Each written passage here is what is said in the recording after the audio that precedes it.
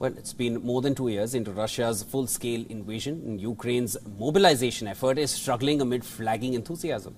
However, a 68-year-old Ukrainian commander who is in the thick of the war with a number of other veterans refuses to let any challenge come in the way. More in the next report. Take a look. Alexander Taran's mobile artillery unit isn't officially part of Ukraine's military, but that hasn't stopped his men from destroying Russian targets.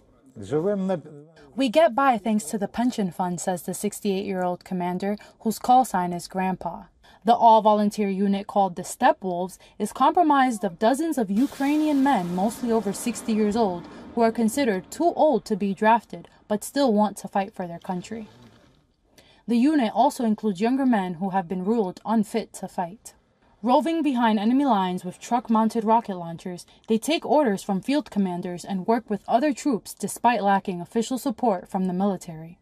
The unit is funded by donations and is stocked with faulty rounds they repair themselves, as well as weapons captured from the enemy. So far, efforts to officially integrate into the military have been unsuccessful, Taran said.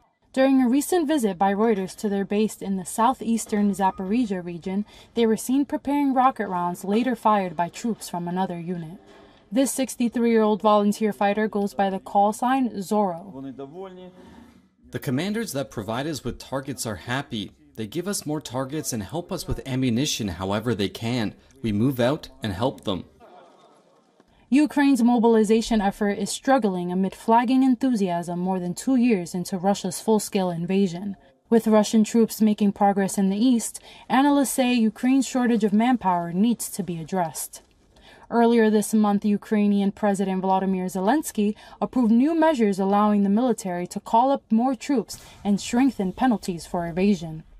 He also reduced the mobilization age from 27 to 25. Taran, who has been fighting since 2014, said coercion would be unlikely to beat genuine enthusiasm from a potential recruit. Beat him with a stick if you want, but he won't fight, he says.